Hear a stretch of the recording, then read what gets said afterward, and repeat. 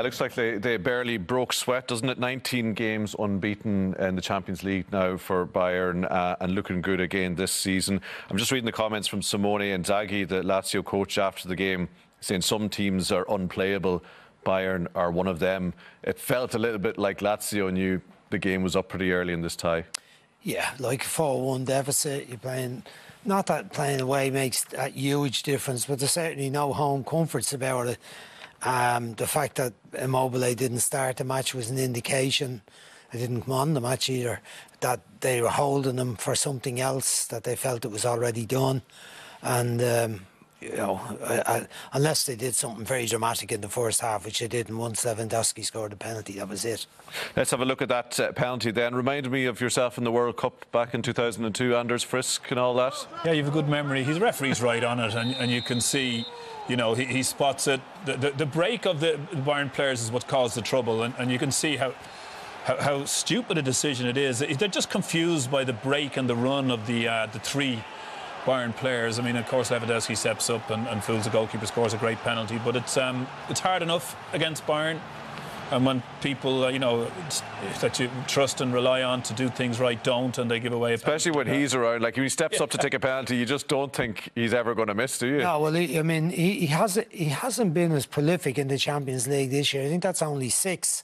But what yeah, 39th of the season. Yeah, he's 32 goals in the league. I mean, it's phenomenal stuff. And he might be only winding up for the knockout rounds. There used to be a bit of a criticism of him in recent seasons that he only scored in the easy matches, and then when it came to the knockout ones he didn't. But I think last season he proved the doubters wrong, and this year he may continue that way. He's still as sharp as attack.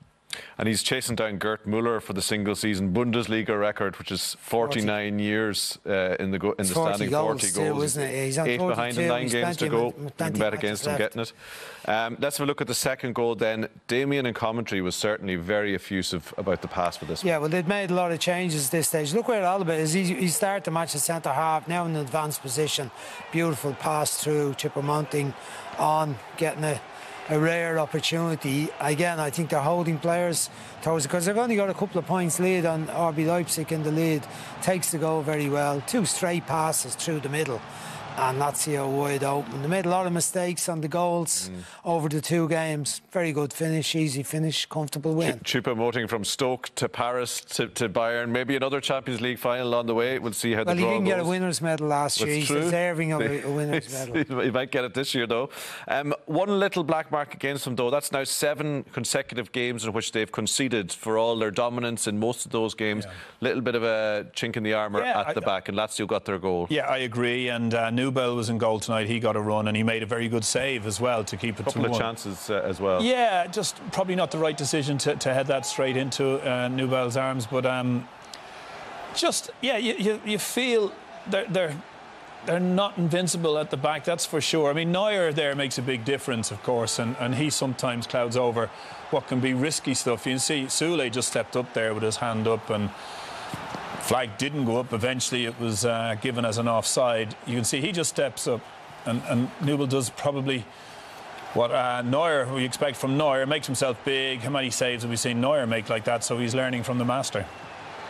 And here's the goal then, Marco Parolo, 36 years old. Yeah, I mean, Pavard goes asleep at the far post. It looks as if it's going out of play, but he keeps going, believes that it's coming to him, keeps his eye on the ball.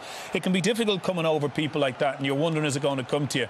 And are they going to flick it or not? But he kept his eye on it and put it in the net. He did well, smile on his face. It's a good goal for him to get. And I think they acquitted themselves really well tonight, Lazio. I was a bit worried for them.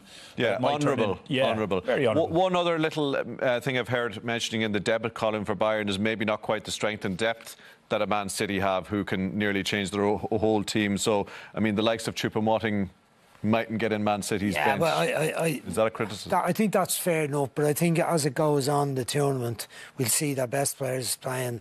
Sula come into them, come on in the match tonight. Martinez come on in the match tonight. Davies come on in the match tonight. They've got 3 for the wide positions. They've got 3 great players.